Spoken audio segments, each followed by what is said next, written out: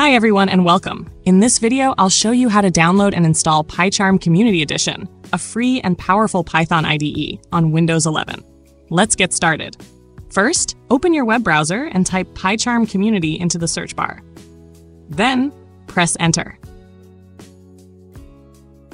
In the search results, look for the link that says Download PyCharm, the Python IDE for Data Science and then click on it.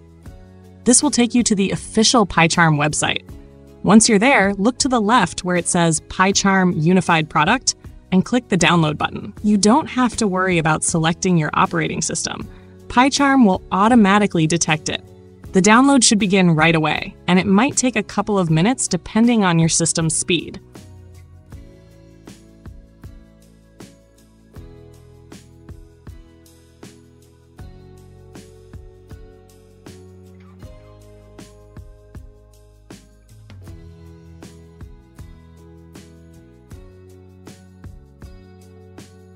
After it's done, open your Downloads folder and double-click the PyCharm setup file to start the installation.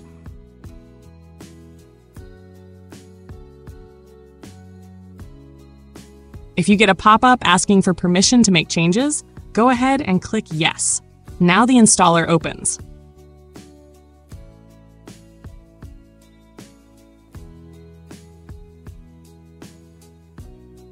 Click Next to move forward. On the next screen, you'll be asked to choose an install location. I recommend leaving it at the default setting, then click Next again. Now you'll see some installation options. Check the box that says Create Desktop Shortcut, so it's easy to find later. And I also recommend checking Add Bin Folder to the path. This will let you run PyCharm from the command line. Then click Next. On the Start Menu folder screen, just leave everything as it is and click Install. Now the installation begins. This might take a few minutes, so sit tight.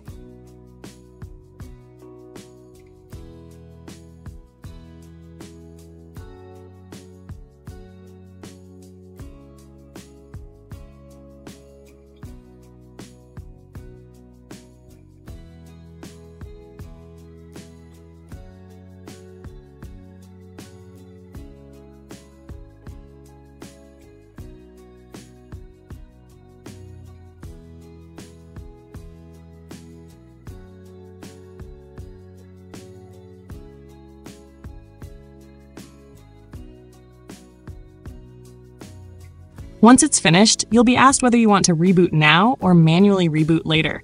I'm going to choose I want to manually reboot later, and then click Finish. Great! Now let's check if it's working. Head to your desktop, find the PyCharm icon, and double-click to open it.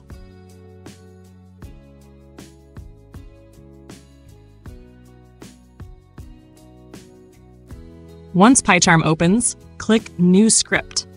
A Python script window will load automatically.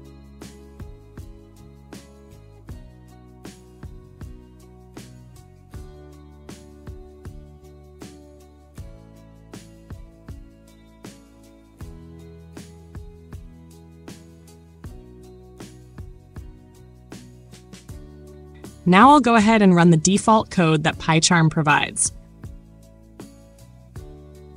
And there it is.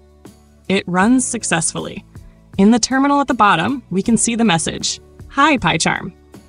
Everything's working perfectly. Thanks so much for watching. If you found this helpful, feel free to like the video, leave a comment, or subscribe for more tutorials.